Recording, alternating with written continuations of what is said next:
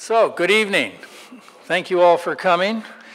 My name is Kai Bird. I'm the relatively new executive director of the Leon Levy Center for Biography here at CUNY Graduate Center. And I'm delighted to welcome all of you to what should be a fascinating conversation with David Garrow, the author of the recently published biography, Rising Star, The Making of Barack Obama.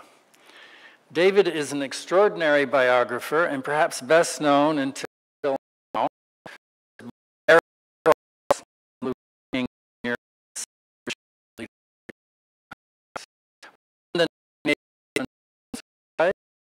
But he's written many books, The Right to Privacy and the Making of Roe versus Wade, perhaps the definitive history of the American struggle for reproductive rights. And this is Rising Star.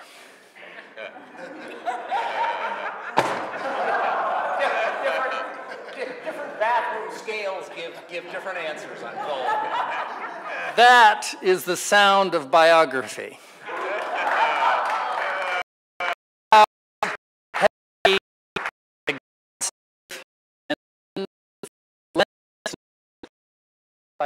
Possessed. Biography is not easy, I have to say. I speak from personal experience. I've written 4 or 5 of them. This book took David 9 years to research and write. Not surprisingly, it also places onerous demands on the reader. But I assure you, if you wish to understand the world around you, and in this case, the world of one Barack Obama, well, your efforts will be well rewarded. I'm now going to interrogate David for a bit about his work. And for questions. Thank you. Let's retrieve this from the floor.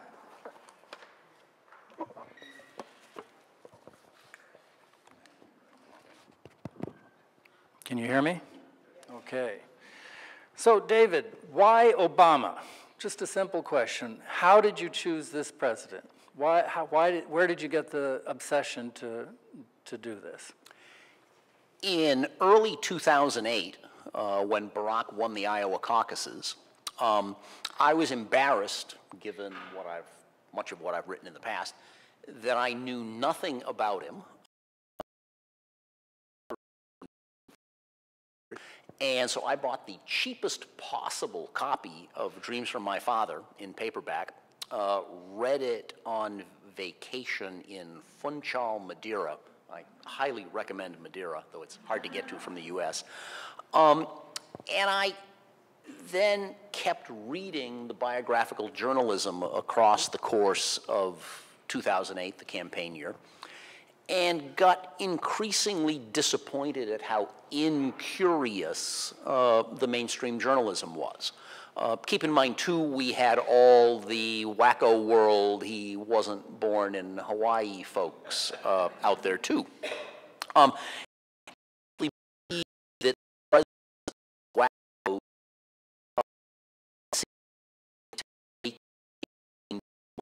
Less curious, less inquisitive about Barack's life. Only after the inauguration in early 2009 did I first go to Chicago with an initial plan just to speak with the community organizing mentors who had employed Barack between 85 and 88. And my very first conversation there with Greg Galuzzo, who was Barack's sort of top mentor, Greg said to me, "Oh, you should go meet Marianne Wilson, the lawyer who did the of our community groups." And as some of you in the audience probably have the experience to know, tax lawyers save their files. And so the next morning or the morning thereafter, I go see Miss Wilson. She pulls out this manila folder of all these documents that Barack had typed up in 1987, which listed all the members of his community group, say 45 people or so, maybe 3 of whom had been discovered by any reporters. So voila, 2 days in, all of a sudden I've got this list of... So wait a minute, you'd already decided to do the book by then? I wasn't sure what I would do. Back at that time, New Republic piece. That's like early April of 2009. And that led me to get more serious, though, having the names and phone numbers and addresses of people living in housing projects on the far south side of Chicago in 1986 doesn't necessarily mean you can find them easily in 2009. In contrast, when you get to the point where you're looking for 1991 graduates of Harvard Law School, Harvard Law School graduates are quite easy to find.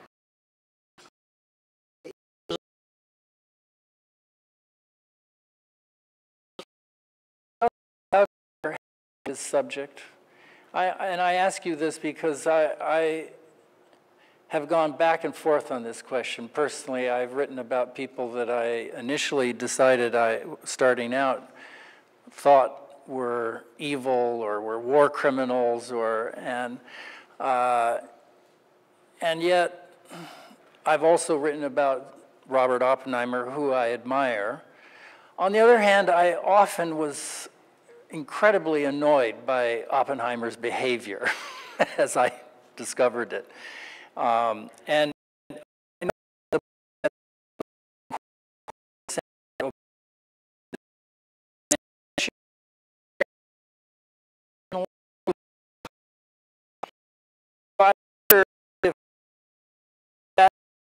and specifically, I recall at one point in the book, you tell at great length and very colorfully how the young Obama in his very first race vanquished Alice Palmer in this first Senate race that and I think it's an amazing story. And so I'm asking you about that anecdote, but also about your feelings for Obama. Let me give you an incomplete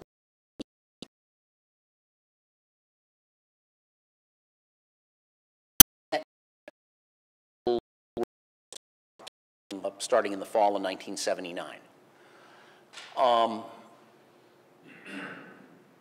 From 1980 forward, Dr. King has always been a very tangible, powerful presence in my life. I had thought when I finished Bearing the Cross, the third of my civil rights books, I thought when I finished BTC that I would be doing a big book on the J. Edgar Hoover FBI, and I still have several shelves of lots of I realized very quickly once I got into that I had zero appetite whatsoever to spend 3 or 4 years with retired FBI agents, because they're just not pleasant people. And keep in mind, back before BTC, I did a book on the FBI's pursuit of King. The Bureau and the Justice Department came after me pretty seriously back at that time. So I was already well versed in both the Bureau and the agency.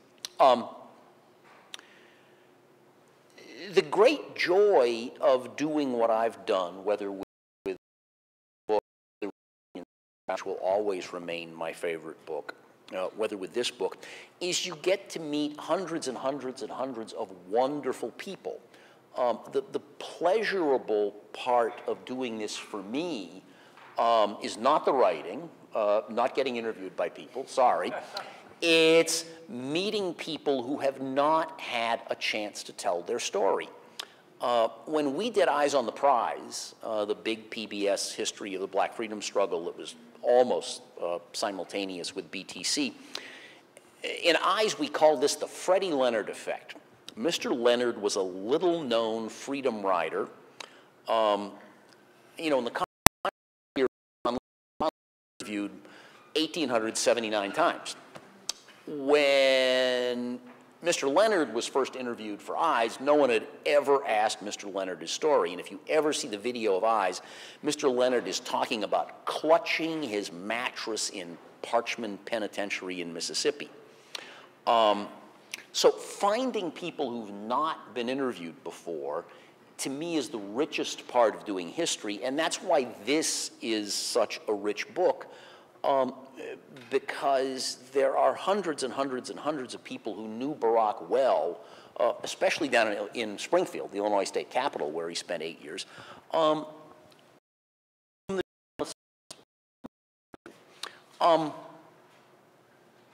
Finally, apologies.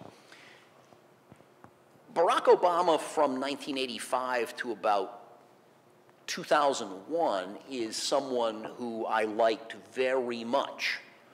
But one of the big lessons of this book is that Barack Obama is not the person whom we ended up with in the presidency. Whoa. Well, I was going to say, on the other hand, the portrait you have of Obama is one of a incredibly intelligent,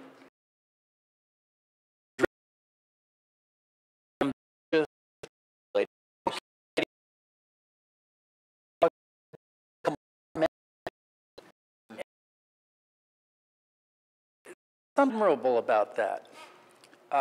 You know, this is a young man who was not going to waste his life, despite the cocaine, the weed. At a certain point, he took control, and he had almost LBJ-like calculations. I mean, he is, I didn't realize this until reading the book, but he is an astute calculator.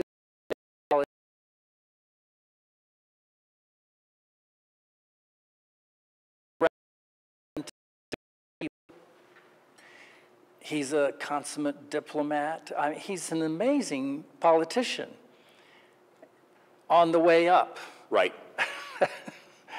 And then the book is filled with ironies to me that, you know, he clearly is not an African American, he is Hawaiian in his childhood experience. He's a community organizer who actually turns to politics, electoral politics, because of his and this is an irony because the right-wing press, of course, always pigeonholed Obama as this Alinsky commie community organizer, when in fact he apparently walks away from this disillusioned by the experience. He's always the cool dude, despite the weed and the cocaine, and always incredibly focused in his 20s. And to illustrate this, you tell this funny story about Barack calmly shaking a rat off his trouser legs.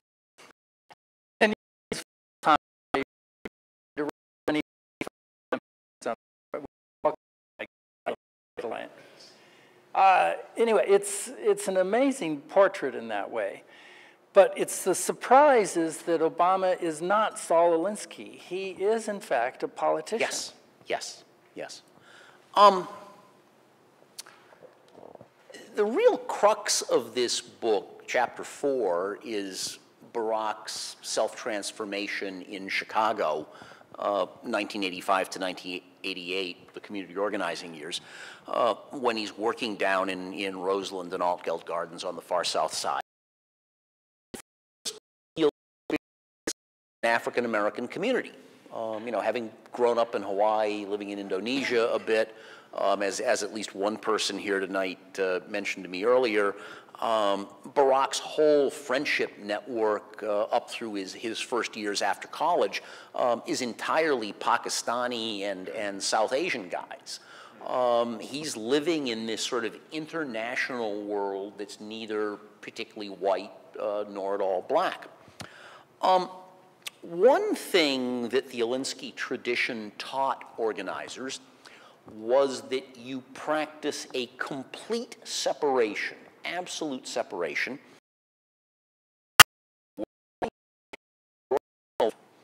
And Barak adopted that piece of the Alinsky tradition immediately. You know, he spends those years in Chicago living with a young woman who's a U of C graduate student, half Dutch, half Japanese, you know, who nowadays is one of the top US experts on Korea. But virtually none of the people in Barak's community group ever met her, nor did she ever meet any of them. You know, they talked about getting married. Even in 1988, he wanted her to go to Harvard with him. Remarkable that someone could serve 8 years as President of the United States, and someone with whom he had lived for 2+ years, someone with whom he was involved for close to 5 years, was never revealed. And again, lazy journalists, huh? Well, I say I'll tell you the punchline. You know, anyone who'd made the effort to walk into Regenstein Library at the University of Chicago and pull the student directories from 86, 87, 88 off the shelf and look at who else lived,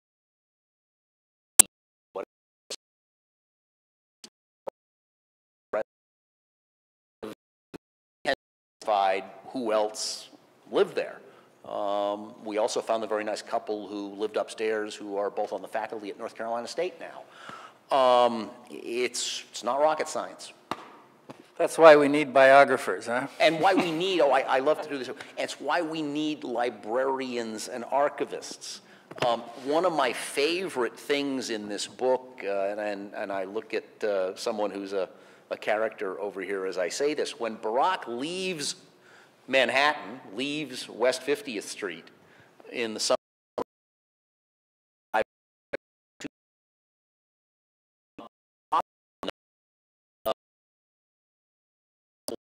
in western Pennsylvania, just before the Ohio border, and has this memorable conversation with the motel owner. Now, his first recounting of this conversation is in a long letter to his girlfriend here in New York, whom he had wanted to go to Chicago with him, who turned him down, Genevieve Cook, Australian, daughter of an Australian diplomat. And so Genevieve had saved Barak's letters, gave them to me, I guess about 3 years ago now. And so in this letter to Genevieve, about 10, Barak names the motel. Now, Barak also, even in commencement speeches in 2006, was still recounting this conversation with the motel owner. So, you know, I teach on a law faculty in Pennsylvania. So I said to Mark Silverman, my wonderful law librarian, here's the name of this motel, summer of '85. So Mark pulls the property records for who owns the motel in 1985. Says to me, Robert Elia. So, you know, we can all look up names in phone directories on the web. This is, again, 3 years ago. So I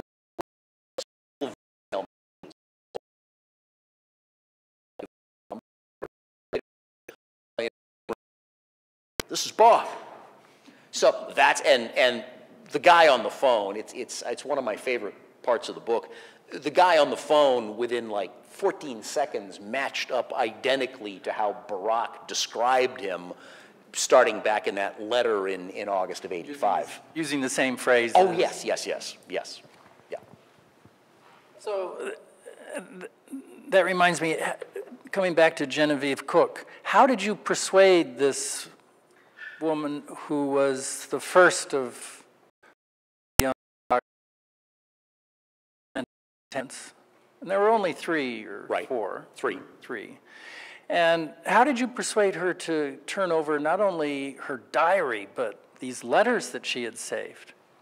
One, in my experience, and again, this goes all the way back for me to 1979 with Dr. King, and I think it's a big difference between what we do and what journalists do, If you go see folks in person, they make the effort to dig out things and give them to you that they don't do when it's just some reporter on the phone. Alex McNear, the first serious girlfriend, lives in Sag Harbor now.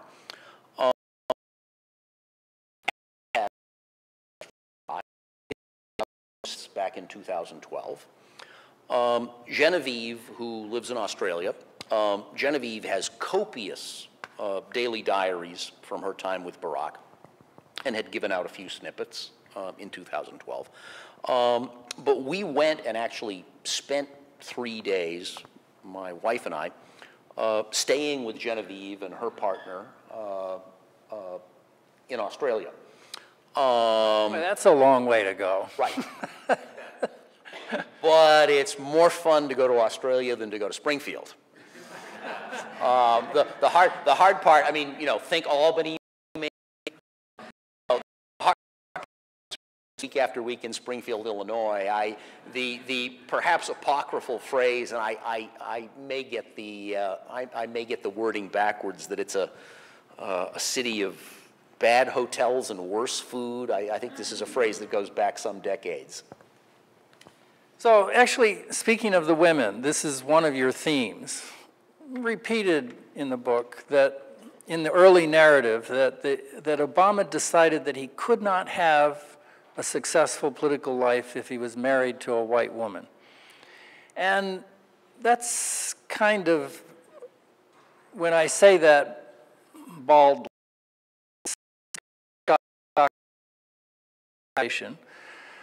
but you create the sort of context for it. You cite, you quote other politicians in Chicago whose careers only went so far, and they say bluntly, that's why.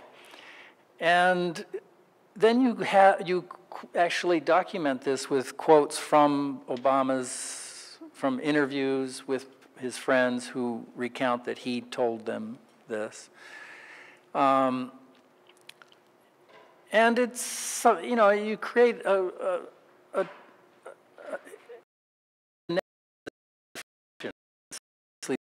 he's struggling to figure out who he is, both his racial identity and what he wants to do with his life. And then you quote him at one point dismissing this notion that he couldn't have a political career if he was married to a white woman as, quote, pretty cynical and pretty offensive.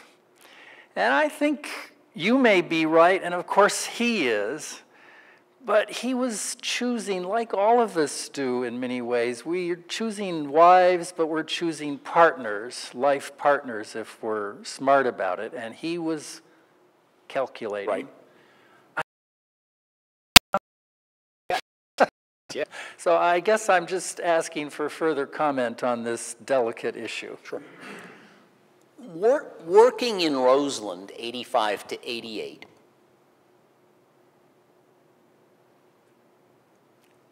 stimulates Barack's identification as African American. This is the part of Chicago where Yeah, he becomes a in community, the community organizing period. But he's living with someone who, just like his own background, comes out of this international world of anthropology and multi-ethnic networks.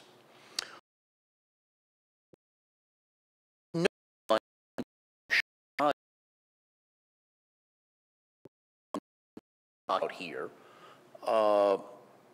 surprising or difficult, because going back through the 80s, even into the 70s, it was an article of faith in Black Chicago that if you aspired to be an African American politician, you could not have a white spouse. Dick Newhouse, protege, partner, colleague of Harold Washington, everyone in Black Chicago believed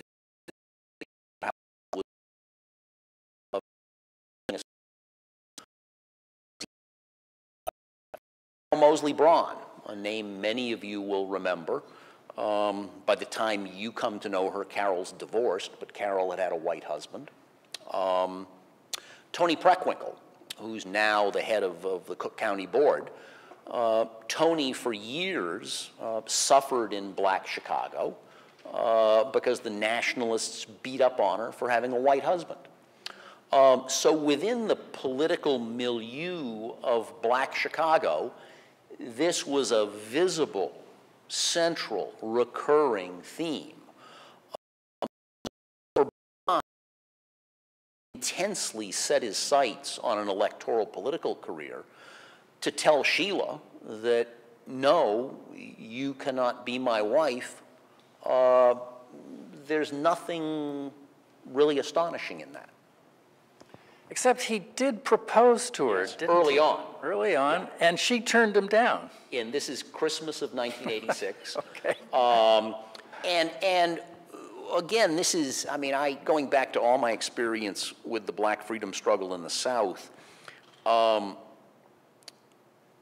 someone who is very hesitant about believing stories. E.D. Nixon in Montgomery, if any of you know the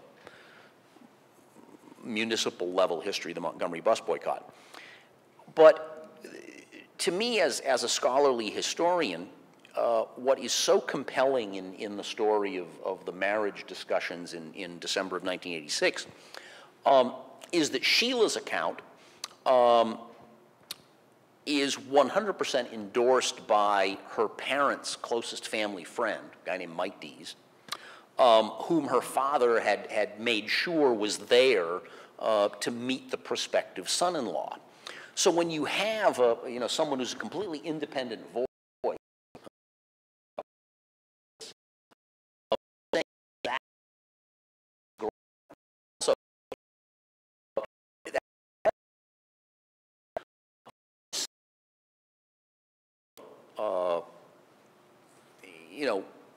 lived with Barack for 2 years, and heard from him again and again, him saying that he felt he had this destiny to be president. Now, at the very same time, the other person to whom Barack is closest is a woman whom he works with on a daily basis in the community organizing work, Lena, Mary Ellen Monk. Sheila and Lena have never met each other, never spoke to each other, and Lena's recollections to me of what Barack was saying to her, 87, 88, about his destiny to be president, virtually 100% match with what Sheila's recollection is. To his guy friends, Mike Kruglich, Paul Scully, David Kindler, Barack is just saying, oh, I want to be, mayor of Chicago. But he's as Lena says very nicely in the book, with Sheila and Lena, he's not saying mayor. Right.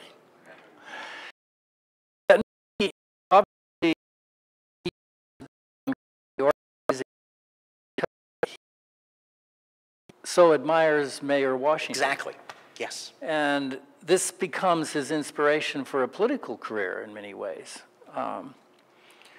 And it's, again, I urge readers to not be shocked by the headlines you see in the reviews, because the book really explains in the context this young man's transformation. And this is, every biographer's dream is to explain our transformation from childhood to early amazing politician. He turns himself into a black man. Yes. In Chicago. Yeah. And one thing I always like to try to underscore, the young man who leaves West 50th Street in the summer of 1985, who's been doing too much cocaine with his friend Hassan in Brooklyn Heights all those prior months, everyone thought that he was a perfectly nice guy, but completely unremarkable and not terribly memorable. That's summer of 1985. Harvard Law School at the end of August 1988, everyone in the Harvard class of 1991 who meets him from day one, week one forward, thinks, voila, this is someone we'll all be reading about in the future. So the difference between people who sort of knew him passingly here in New York, 83 to 85. He's working at a thing called Business International Corp., which is now part of the Economist intelligence unit up on 57th Street. 85 and who Barack is in 88 is beyond dramatic. So when he's at Harvard, you quote him, or you have a source, a friend saying that Obama told them musingly sort of that he'd really like to find a woman with the body of Whitney Houston and the mind of Toni Morrison. Right. He hasn't yet met Michelle, but he is describing Michelle, isn't he? Right. It's an incredible, you know, so clearly by that moment he knows what he wants.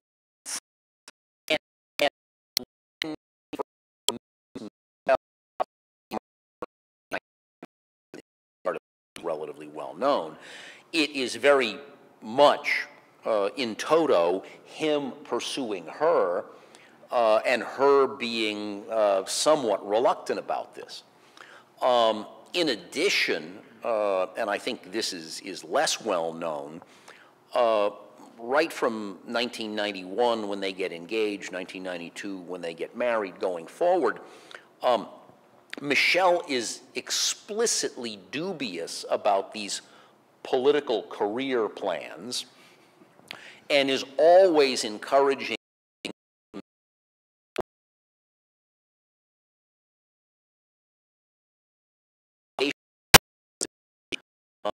their closest social friends remember her baiting him at some dinner party that he'd have you know, more to give as a high school principal than as a state legislator.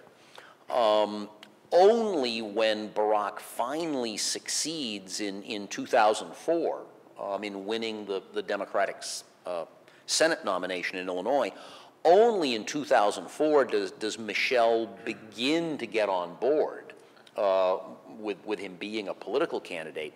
And for folks in Black Chicago who knew them across the course of the 90s, Michelle becoming an enthusiastic political campaigner is the most astonishing transformation of all. Wow, yeah. So coming back for a moment to the Harvard years at the law school, yeah, one clear tipping point in his career is his election as the president of the Harvard Law Review. And that's an amazing event. And amazing for the way that Barack quietly, in a calculated fashion, wins that race. And it seems to make would you agree? Let me try a different riff on that. And this is not something I've said before in an interview context, so I'm not sure this is going to work, but the thought occurs. Black law students at Harvard in the late 80s felt very put upon and very suspect because criticisms of affirmative action left them questioning their self-worth and whether they really belonged there. Michelle had graduated 3 months before Barack got there in '88. Had made a huge effort to get black law students to take active roles in all sorts of campus organizations because there was this group consensus among the black law students that we want to demonstrate that we do belong at Harvard. That's the context in which black students who are on the law review, the big deal at Harvard, they get focused on winning masthead positions. Now, you know, I don't have a JD, but I've taught in law faculties for anybody that's never lived in a world of law schools. This does have an arcane quality to it about the hierarchy of law reviews. But by the time that Barack's class is up for elevation on the law review, the black students in the class ahead of them organize this very energetic behind-the-scenes campaign to elevate someone black from the class behind them to this pinnacle position. In a way, and this is my new riff on this, and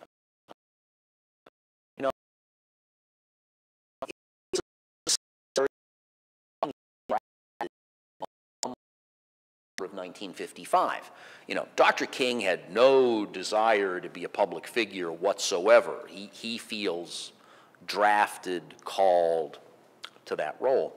Now, Barack had not, unlike some people, his friend Julius Janikowski being one, there were some people who'd been running public campaigns. But it's more an experience of the older black law students pushing Barack forward. And in the odd parts of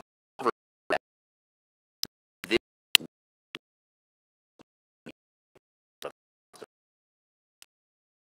and the conservative Federalist Society law students all go with Barack as opposed to his more academic-y ACLU civil rights competitor, David Goldberg.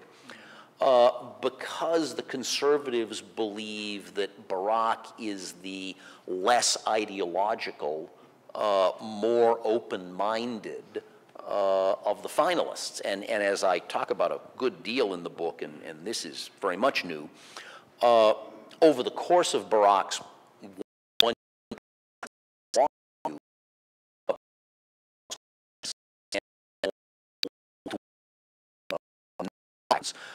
get very angry at Barack's presidency because they think he's much too conciliatory with the Federalist Society types and is not standing up for progressive values. Right, and this happens again in his presidency, Yes. too, I guess, with some liberals who are unhappy with how, you know, that he's not radical enough. Right. But, so let's cover a few more issues, and then we'll open it up to questions. But my father is historical fiction. Yes. That it's not autobiography with footnotes, clearly, but you argue that it's not even memoir. That, right. You know, he goes a step farther, and you know, your argument is, I was skeptical initially. I thought, well, you know, he's just written a memoir and taken some liberties, as all memoirists do in a sort of sloppy way. But in the context of your portrait,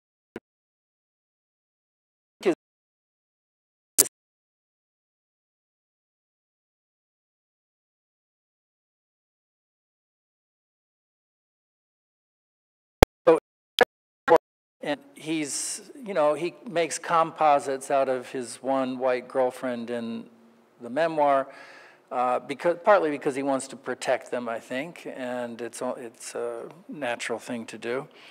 But he's also trying to achieve that transformation of becoming black in it. So it's necessary to emphasize certain narratives over others, and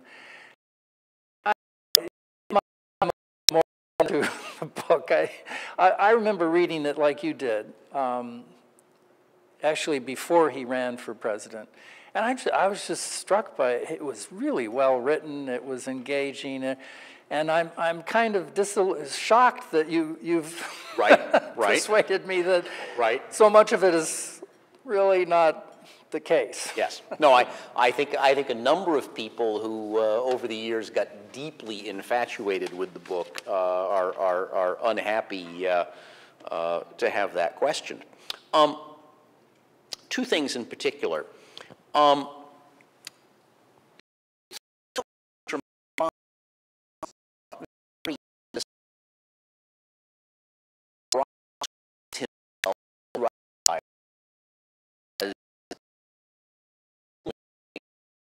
And very unhappy, antisocial, acting out, calls himself a thug at one point in his demeanor.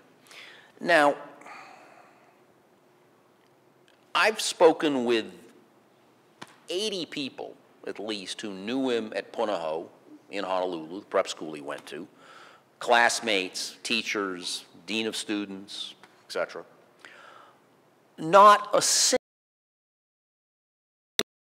three best friends agrees at all with Barack's self-presentation in Dreams. You know, the best witness of all, Eric Kusunoki, who was his homeroom teacher, saw him every morning, you know, throughout 4 years of high school. You know, everyone describes him as this happy, friendly, smiling, always polite young man. You know, he's playing basketball all 3 years, finally works his way up to the, you know, the varsity team. He actually published this essay in his senior year yearbook, which somehow the journalists never heard.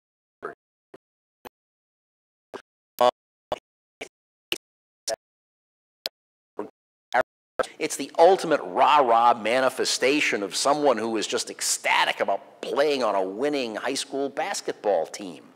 You know, Barack starts writing that manuscript in 1991, you know, 12 years after he graduates high school. And I'll say this archly, and I think some of you will get the joke. You know, the person who's working with him most closely in crafting that book is his best friend at Harvard Law School, Rob Fisher, older,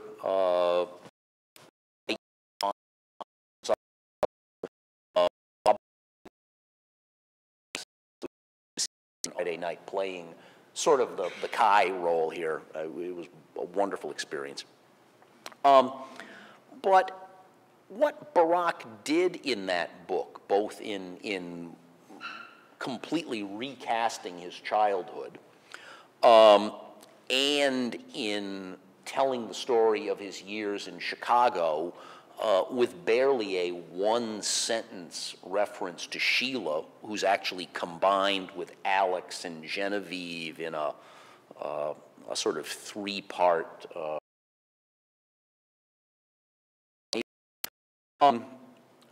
there are some elements in the Chicago portion of that book that come from Barack's journals. As Sheila stressed to me, the whole concluding portion of Dreams, his trip to Kenya, is a reprinting of his letters to Sheila while he's in Kenya. Down the road, for people who have a literary background that I completely lack, I think the absence and diminution of women in Dreams will His mother. Be a theme that eventually comes to the fore.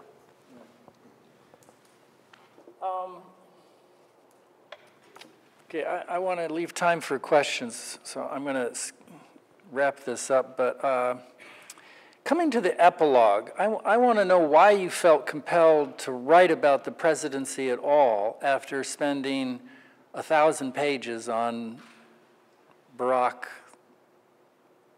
the childhood, the young man. And I guess this goes also to the question of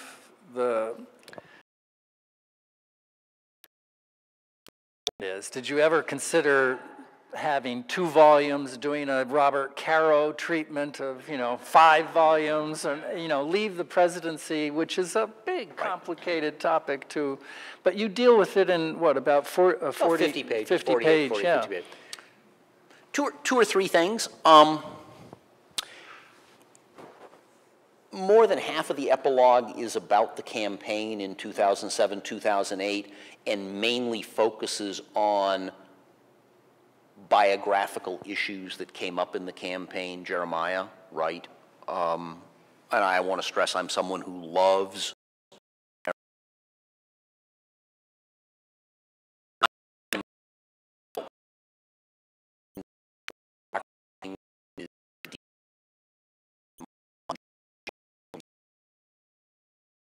Cornell West. I mean, I come from a DSA background.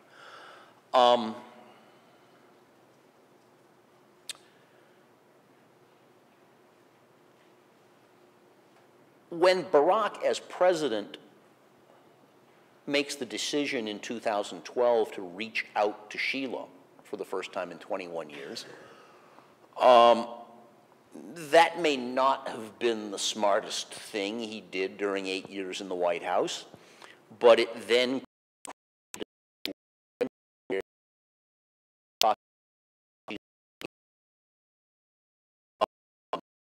Barack in person myself till about 13, 14 months ago now, back last spring. I think many of you have read about how Barack himself read the whole manuscript of this. That was my next question. But in the weird ways of Washington, those are all officially off the record, so I can't quote him. I dropped the ball on one thing you asked here, and I'm looking at my publisher who's never heard this before.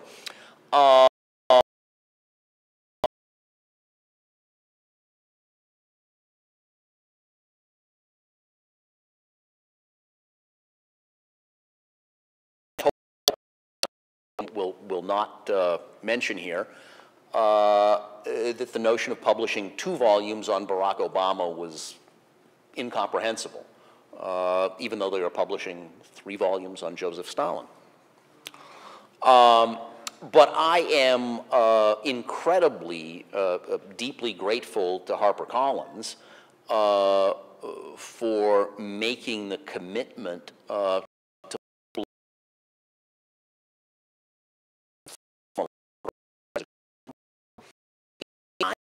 view this as a book of record, something which, without question, people will still be going back to 30 or 35 years from now. If this book had ended up with another house, I think that the chapters on Barack's political career in Illinois and his years in the state legislature in Springfield would have been shrunken down very badly. I think those years in Springfield are essential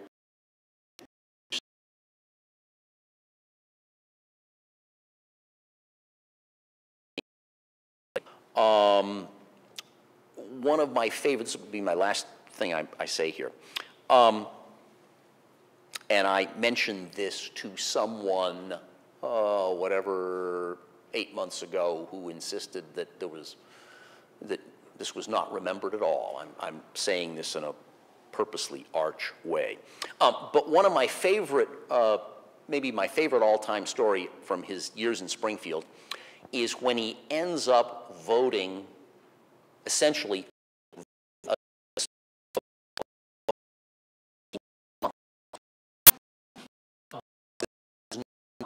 to anger Roberta Lynch, the head of AFSCME District Council 31, whose endorsement he desperately sought in the 2004 Senate race. For any of you who come out of the labor movement, this is one reflection of the AFSCME-SEIU Tong War that was taking place during those years. In Illinois, the Tong War was over who had jurisdiction to authorize home health care workers.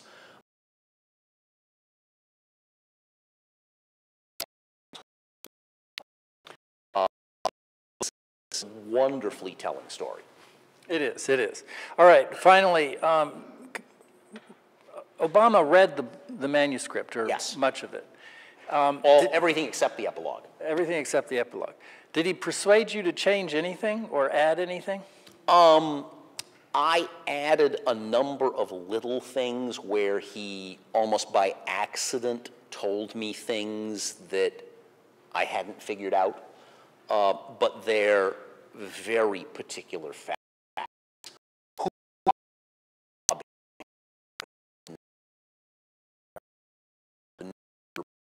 How did he first put together his syllabus when he starts teaching at the U of C?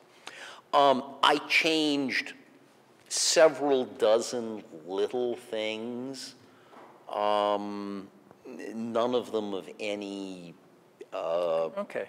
real significance. Finally, why no photographs in this big book? Now I'm going to get in trouble. You know from experience, I bet. I love the photos. Publishers expect Photos. yes to pay for the photos. Exactly. There are probably 3 sets of photos of Barack that would be worth using. Some of which date from Harvard Law School, and it's really unclear who took them. If it's in the Harvard, Law School yearbook, and it's not really labeled who took it. The other 2 photographers, one here in New York, one in Chicago, they know what they've got. They've not been reprinted much. I think to have had a photo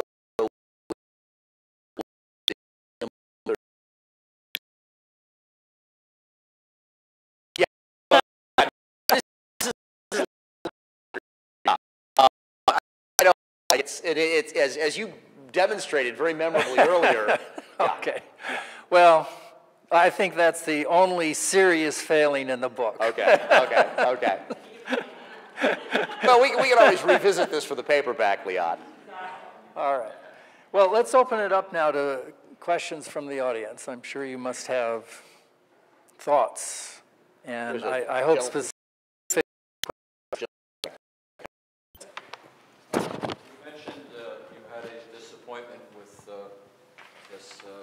Barack Obama. Could you tell us about that disappointment? Why? Oh, certainly. I can give you a number of examples on this. Number one, I think this is quite well known. When Barack first starts running for office back in Illinois in '95, he endorses gay marriage. He backs off from that quite quickly in Illinois, and he doesn't return to his own true conviction until Joe Biden, happens to. All throughout his years in the state legislature, Barack is a very outspoken proponent of universal single-payer health care coverage. I lived in Britain for 6 years. I'm a huge fan of socialized medicine. And I'm a Bernie Sanders sort of democratic socialist. Obamacare ended up as a big wet kiss to the for-profit insurance industry. The long term, to me, as a Democrat, strengthening the footprint of the for-profit insurance industry is not the direction to go in the long term. Most importantly of all, up through even 2005, 2006, when he is in the U.S. Senate, but starting very strongly back in 2001, Barack was a muscular critic of the Patriot Act, the CIA, government surveillance, the whole national security state. So the Obama president, John Brennan and the torturers, I'm a public fan of Ed Snowden. But embracing the intelligence community to the extent that he did all the investigations and prosecutions of leakers, people like Jeffrey Sterling from the agency. And then lastly, and this is the hardest part for I think a lot of people, up through 2004, Barack and Michelle lived a very modest middle-class life. You know, they finally paid off the law school loans. So to end up in the White House coveting all of this time with Hollywood celebrities and musicians and movie stars and Richard Branson, you know, we've seen this again this spring with, you know, islands in the Caribbean, islands in French Polynesia. Speaking fees. Yeah.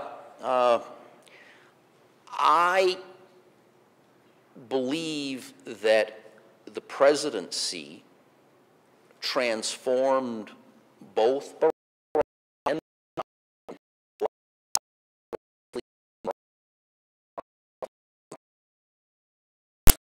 into hugely different people today than who they were in 2004. Thank you. I think they want to give you the mic. Oh, sorry. Thank you. Obama, as we know, was attacked for all sorts of things that were ridiculous lies. You know, he was Kenyan, he was gay, blah, blah. How did he really respond to that? I mean, he's always known for the no drama, keep the anger down, but I can't believe Here, I'm sort of skating a little bit on my edge of that everything he said to me over the course of 8 hours is off the record. So I'm going to say it again in a slightly sort of vague voice. And this is my own opinion, and it's based on all sorts of things. I think the experience of the presidency and the experience of all this wacky criticism during the presidency had the cumulative effect of greatly black. And again, this is my reading. I'm really stressing this. This is my reading. I think that as all of that hostility kept on after the first campaign, very, you know, repeated, grew, transmogrified, I think he came to process that with a belief that much of this was not ideological or partisan. It was first and foremost because he was of a different color. So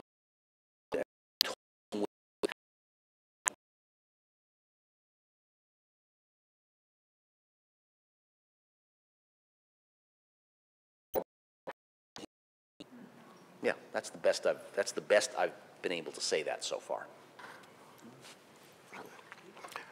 Okay. Oh, he's got the mic. Okay. All right, pardon me. I'm very intrigued by your discussion of his evolution, so to speak, towards blackness, which I think is pretty key to him as well. Could you talk a little bit about his relationship with his grandparents, his mother's parents, and also I believe for the election? Yes. Yes. And along with that in mind, from another perspective, his years as a boy in Indonesia and how that fits into this whole evolution. Right. Stan and Madeline raised him. And that's something this book says very insistently.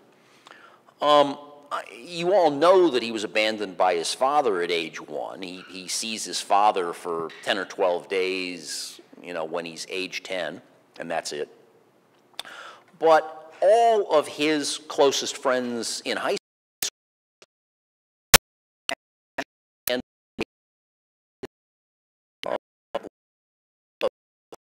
African-American students at Punahou, the very elite prep school he attended in Honolulu, Keith Peterson, thought Barack had been adopted by this older white couple. Most of his friends don't ever remember meeting his mother.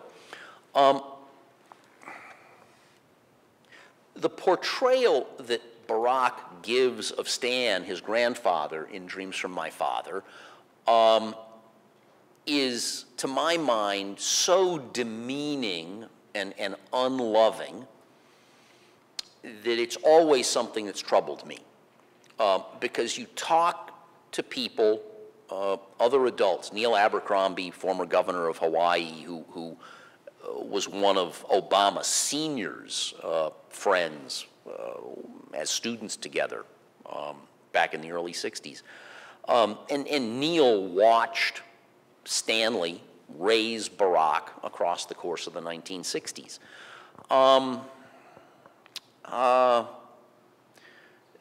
Barack's ambivalence about his grandparents is something I've never liked. There's a similar ambivalence about almost all the members of his Kenyan family.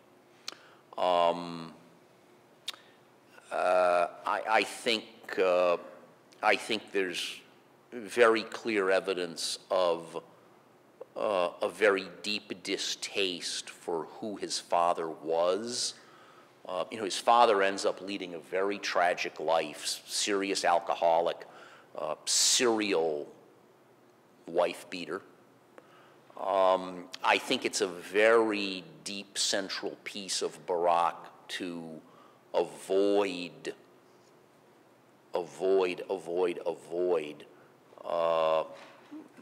most of the paternal legacy. Oh, yes, I'm sorry.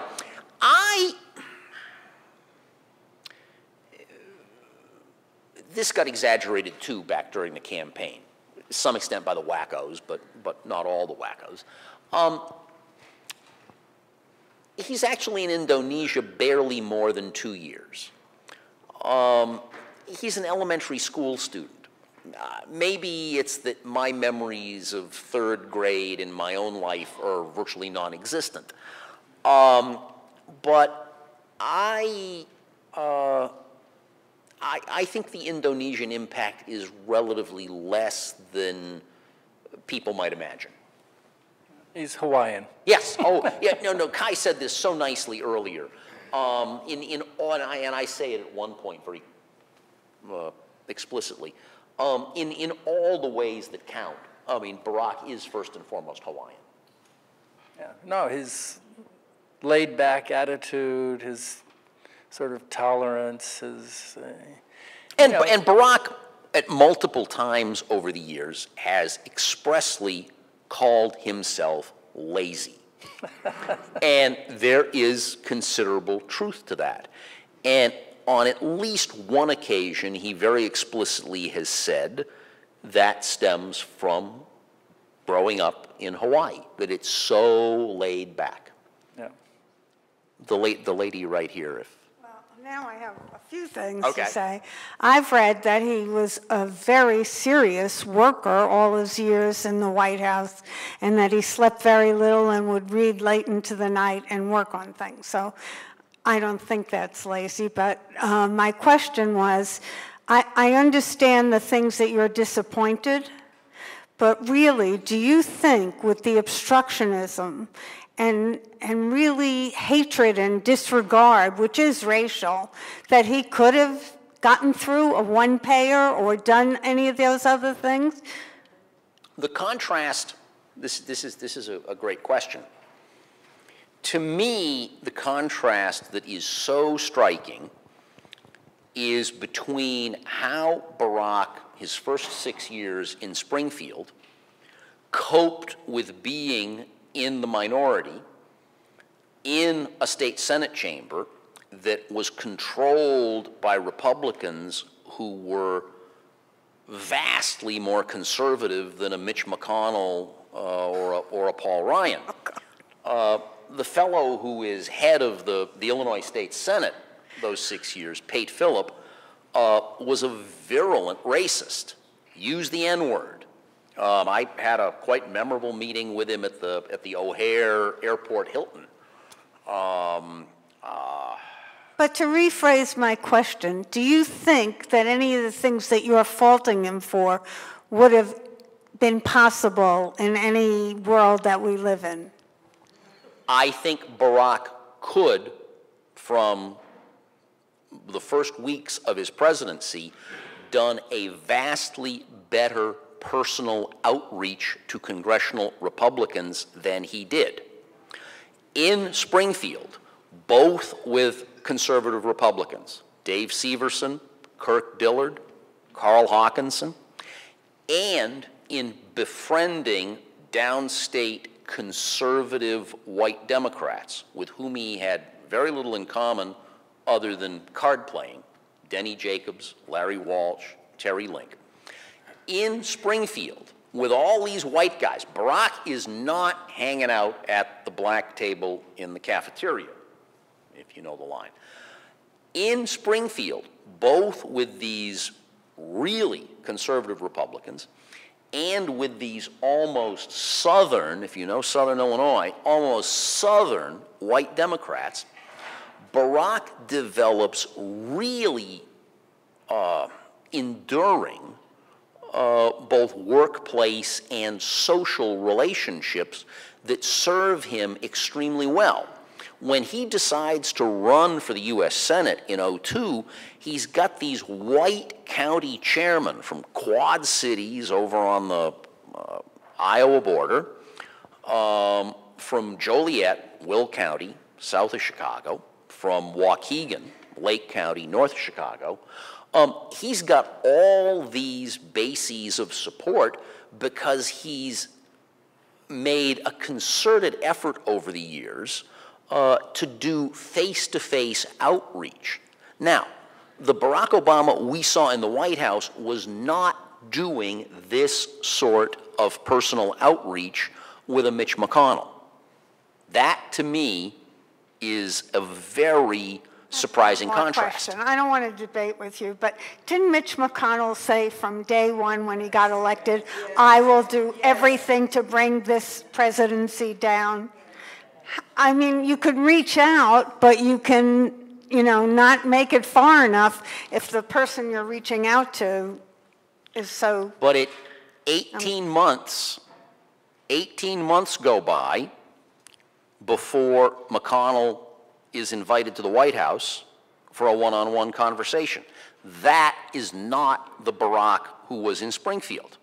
The way he recruits Dave Severson and these other Republicans to support what's called Kid Care, a sort of CHIP-type program, it's just what we see with the Freedom Caucus today. Oh, this is an entitlement program.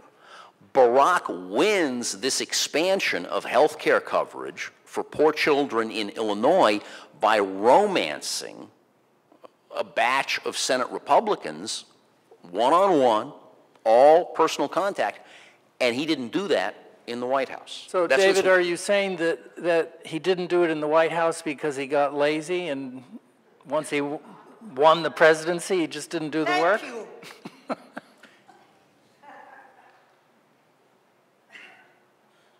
The world of the Obama White House was so partisan that Barack could not be who he had been on his own in Springfield.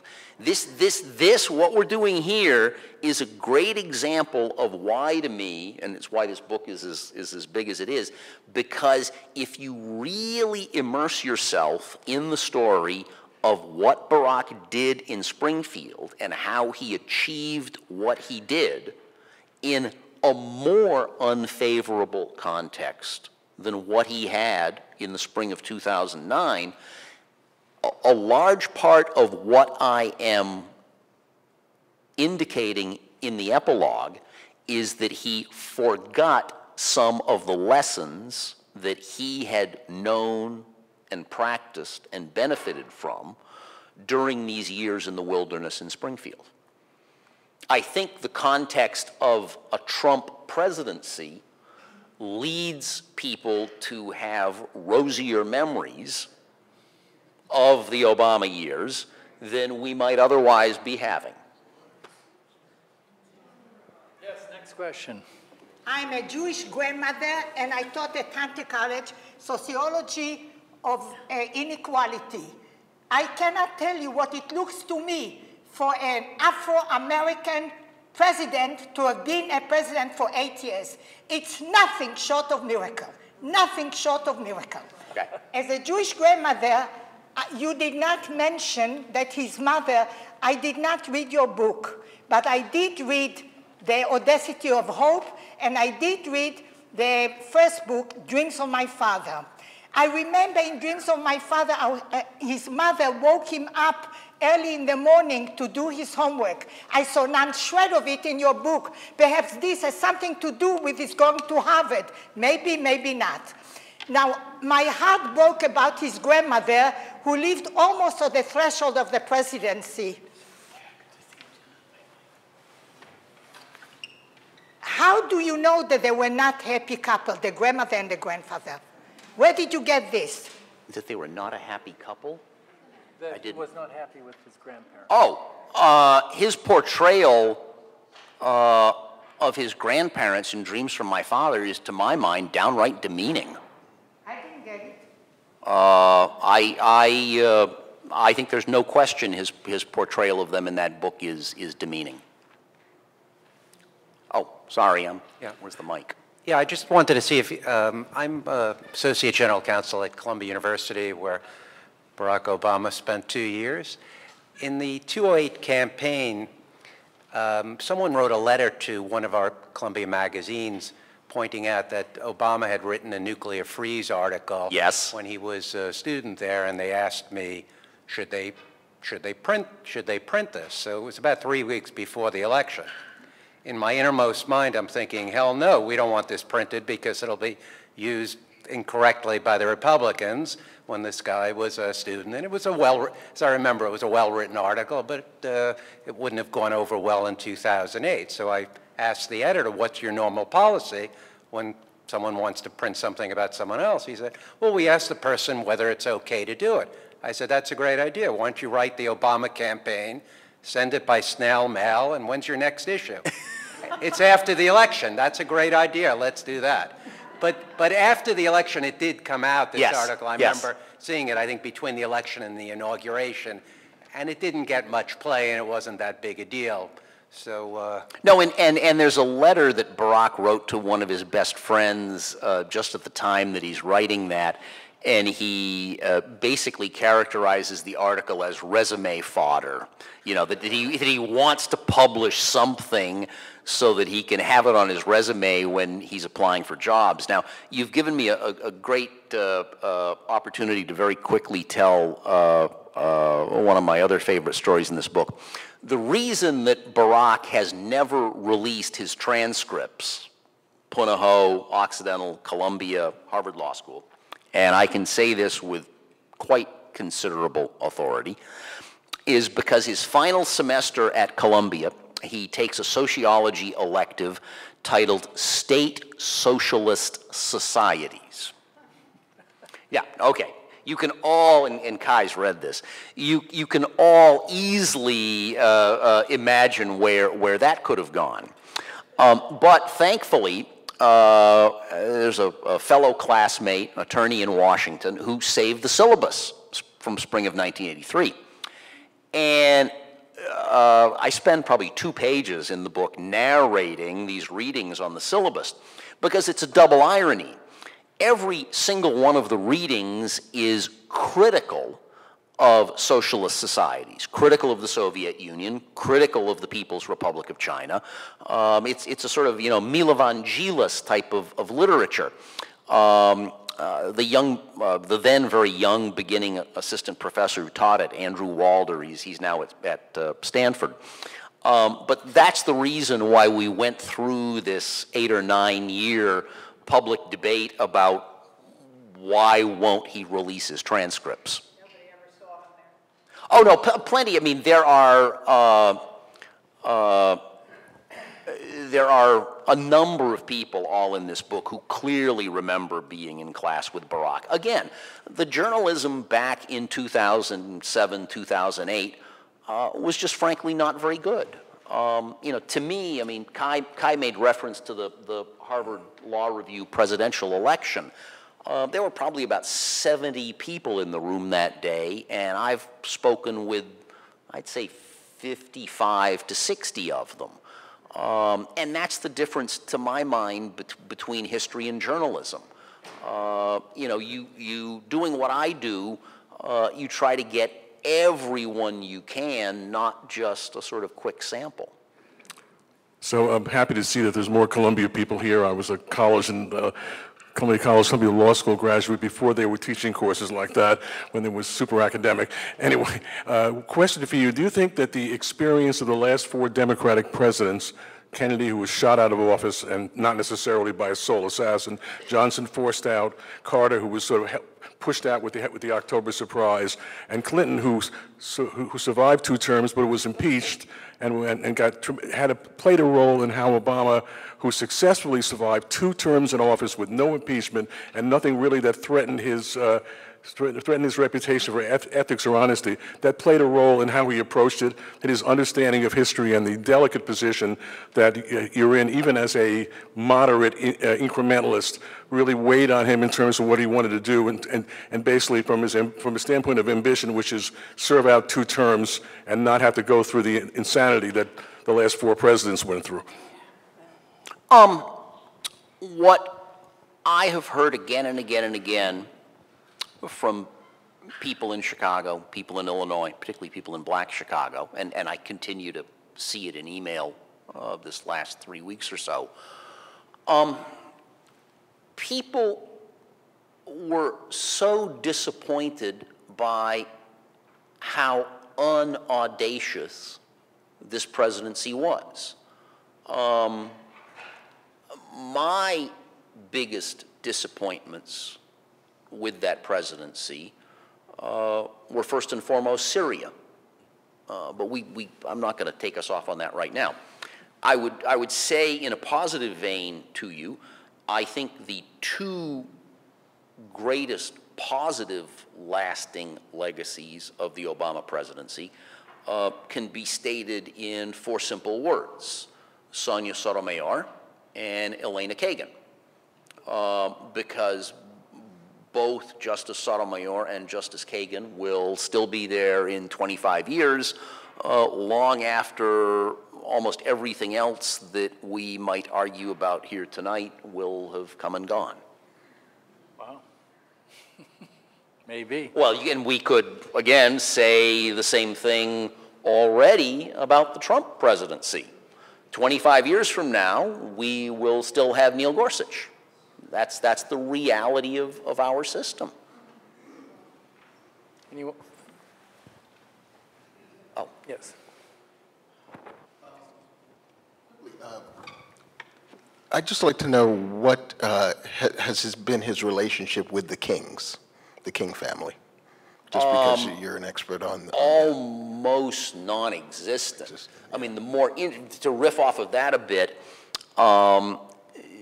someone within the last 5 or 6 days, it's all been a blur, asked me about his relationship with the Jackson family.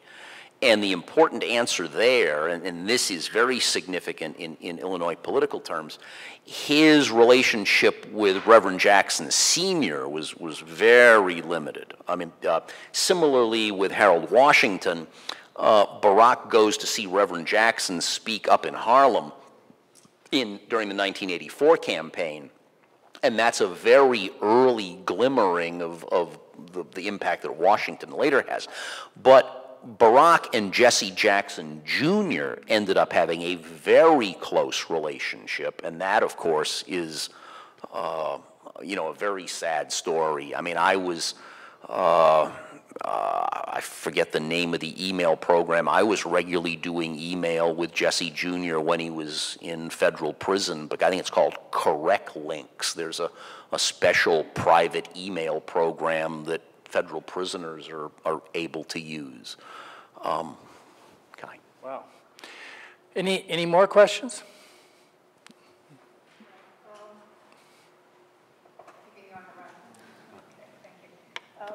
I'm just curious if you can speculate about his post-presidency career, whether he'll be politically active. I mean, Trump is, Trump is Trump, and will he be part of the, quote, resistance, or where do you see him headed? I'm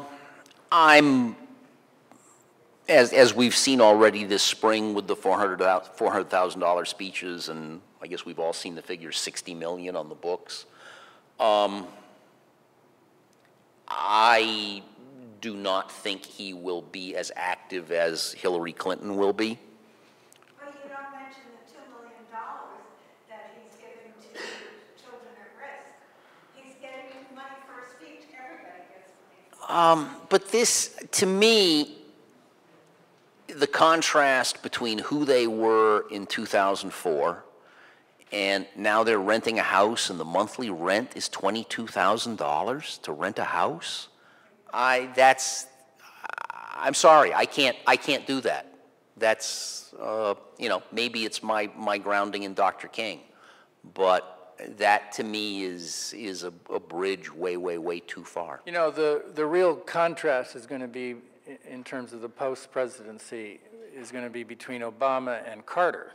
Yes. You know, Jimmy Carter, whom I'm writing a book about, I don't think it'll be as long as this one. but I could aspire to it. But Carter still lives to this day in the same house that he built in 1960, a little one-story ranch, very unassuming, in Plains, Georgia. Yep. And yes, he raises money for the Carter Center, but he's not asked to give speeches by Goldman Sachs or other Wall Street venues for obvious reasons. And so I'd like, I mean, it's going to be interesting. Obama could follow in the footsteps of Bill Clinton in his post-presidency, or he could take after Jimmy Carter, but it would be hard work. Yes. For this. Kai has just given a better answer than I did. I wholly endorse this comparison. Well, it's almost 8 o'clock, and unless there's someone dying to ask one more question, all right. Since you've had a chance to meet him, what do you think his emotional reaction is to the assault of Trump and all of this garbage? Okay, I'm going to interrupt here and say one thing. This is the man who wrote an op-ed in January, just before Trump was inaugurated, saying that he should fire Comey and all the other intelligence chiefs right away. Yes. So I want to know why you did that. This could go on for a while. I spent years reading FBI and CIA documents, years and years, through all the King stuff, the Malcolm stuff, everything about the movement. If some of you folks remember the dossier about Trump, oh my God. The point of my Washington Post piece was that this fake dossier was reminiscent of what the CIA was putting out about Dr. King in 1965. Complete 100% horse manure malarkey. For intelligence agency executives to confront a president-elect with this sort of CRAP, I found that incredibly offensive. And again, I want to make clear to you, I am an Ed Snowden supporter. And, you know, I voted for Hillary. Thank you. All right, thank you so much for coming. Greatly enjoyed this, David.